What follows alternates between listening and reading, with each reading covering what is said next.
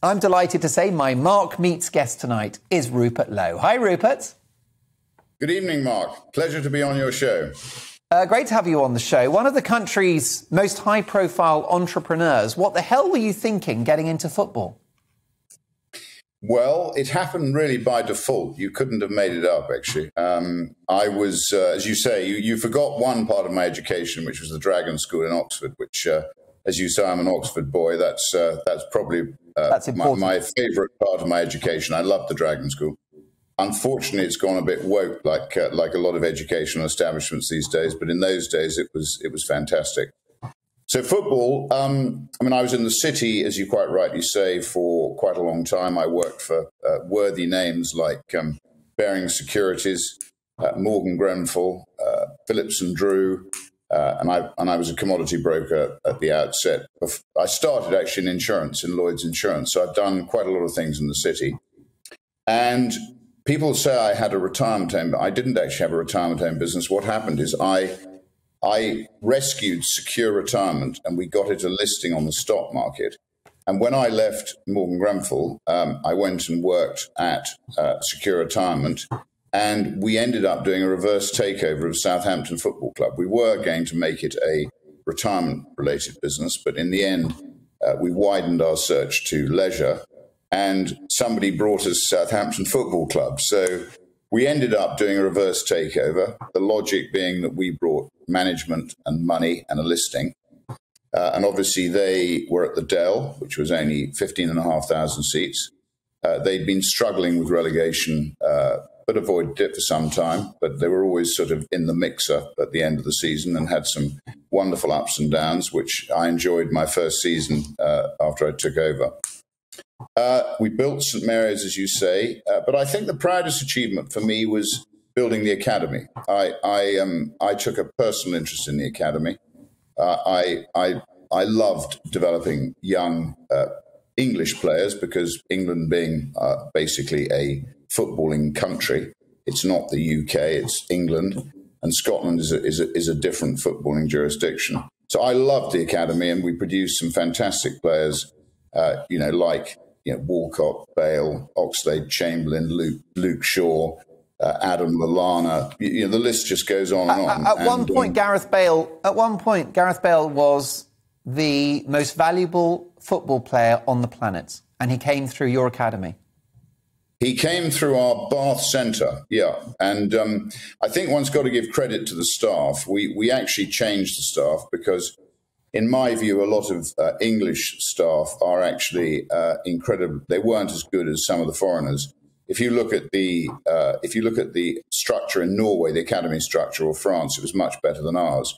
So I think a man called Georges Prost deserves a lot of the credit, along with Malcolm Elias, Hugh Jennings, and our scouting and academy management team.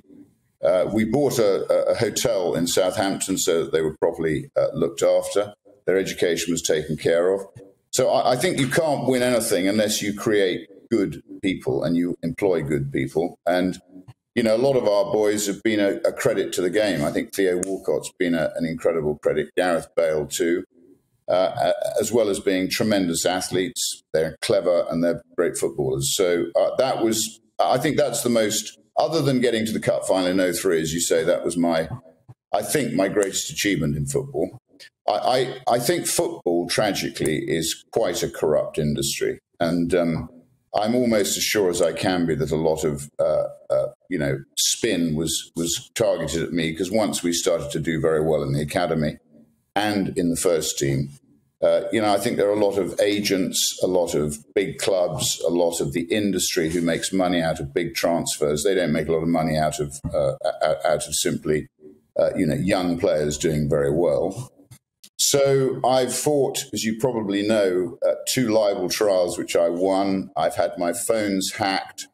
It's quite a dirty industry, and I think it's a great pity because we have the best raw material in terms of our talent and our people. And if we had a better structured industry, I think we could win the World Cup on a very regular basis. But sadly, a lot of people in the industry put profit before they do actually the success of English football. And Rupert, you became a very high-profile public figure. As you said, you were perhaps targeted by some bad actors, but also, of course, sometimes you felt some heat from the Saints fans. That's the nature of football. Was that an uncomfortable role, your public role? Because hitherto you hadn't been on a sort of platform, a public stage like that. Well, I don't think football is for a shrinking violet, Mark. Probably the best story I have from my early days was when I actually was going to become chairman and did become chairman of the holding company, not the football club. And then a wonderful man called Guy Ascombe, who I worked with, we were going to be relegated my first season. And the Saints didn't ever have a chairman who played sport. Well, I actually played quite a lot of football at the Dragon School. Hockey, I was a two-year colour at my public school, and then I played quite a lot of hockey at the Lansdowne Hockey Club in Cheltenham. So I was a reasonably good hockey player, striker, knew the way around to the box. Sometimes good strikers stand still, sometimes they move. So I managed to play a part in keeping us up that first year. And then the second year, I hired Dave Jones because Graham Souness left.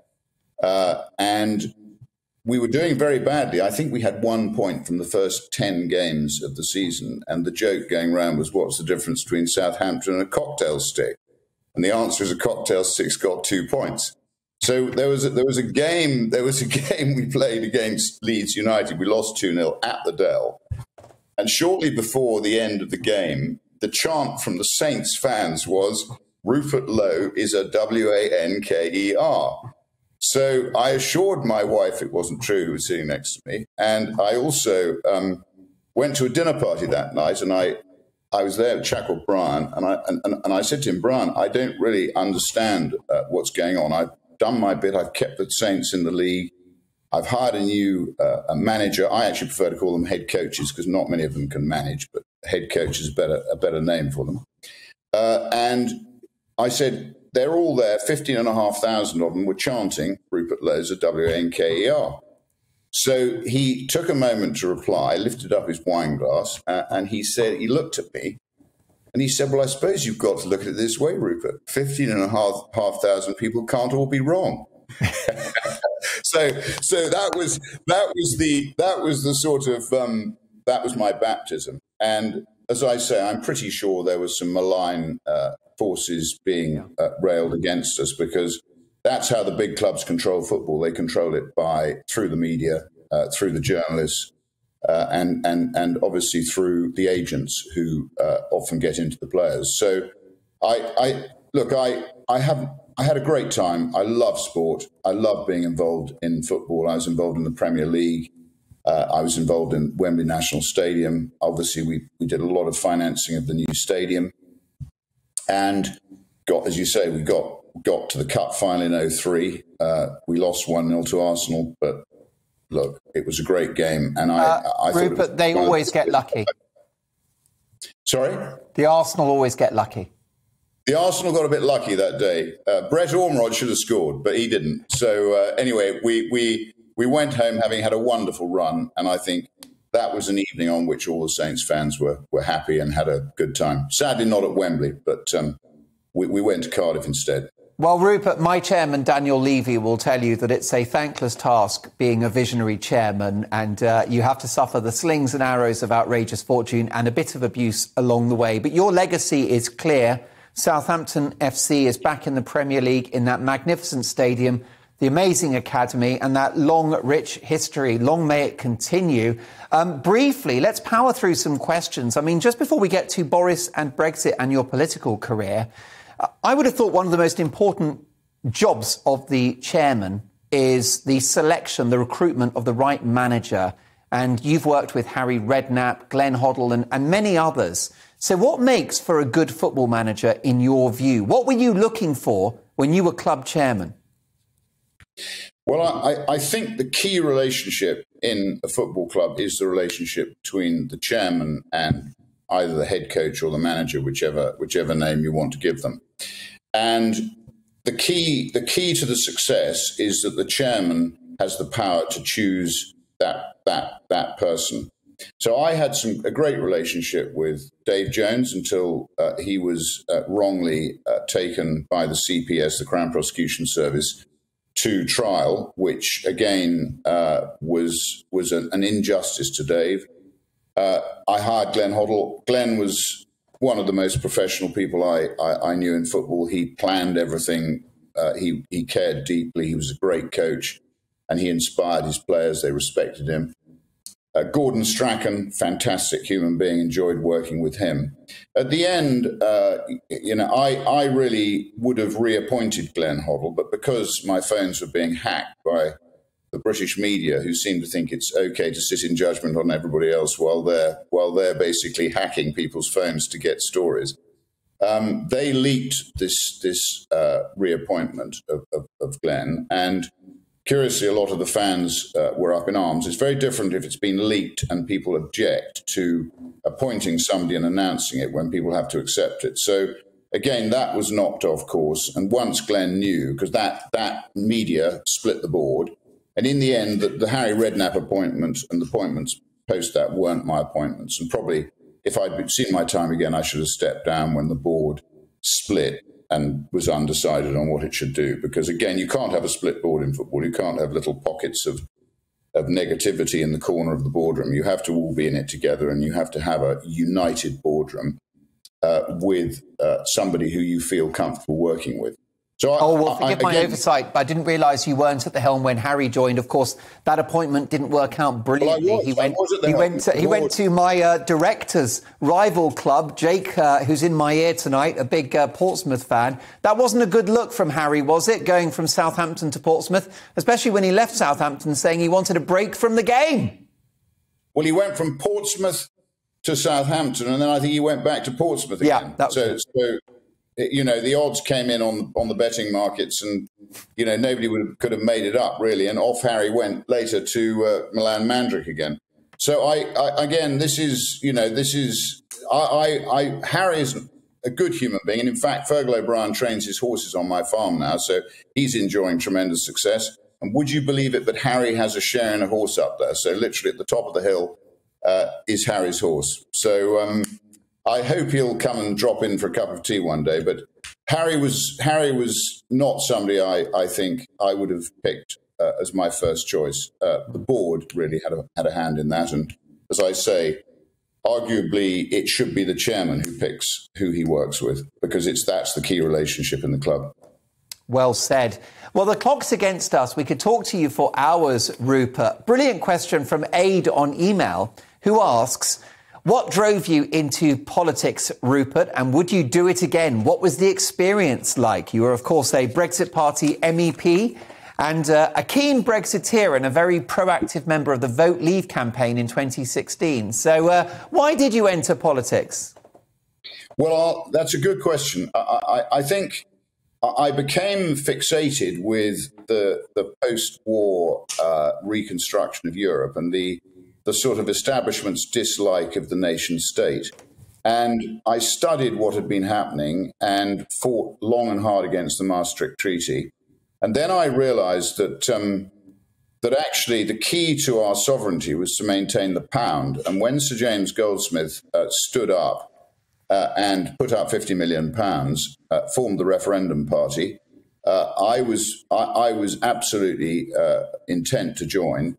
I stood in the Cotswolds and I kept my deposit. I got 6.75% of the vote and kept my deposit, sent it back to Sir James Goldsmith. And that probably is one of my proudest political achievements, is we kept, if you remember, all three parties. We had Paddy Ashdown, Tony Blair and John Major. They were all pro the euro because the establishment at that time were all pro the euro. They will deny it now, but that's the truth. And all the same arguments were being run about joining the euro as being, about Brexit. So ultimately, Sir James Goldsmith elicited a promise from all three parties that they would have a referendum before we surrendered to the euro. So the common misapprehension is that Gordon Brown played a part in that, but actually he came after Sir James Goldsmith, and the promises that were made in 1997. So when Cameron called the election, it was in fulfillment of that promise that was made to Sir James Goldsmith, effectively at the time of the referendum party. So I then did a lot for business for Sterling.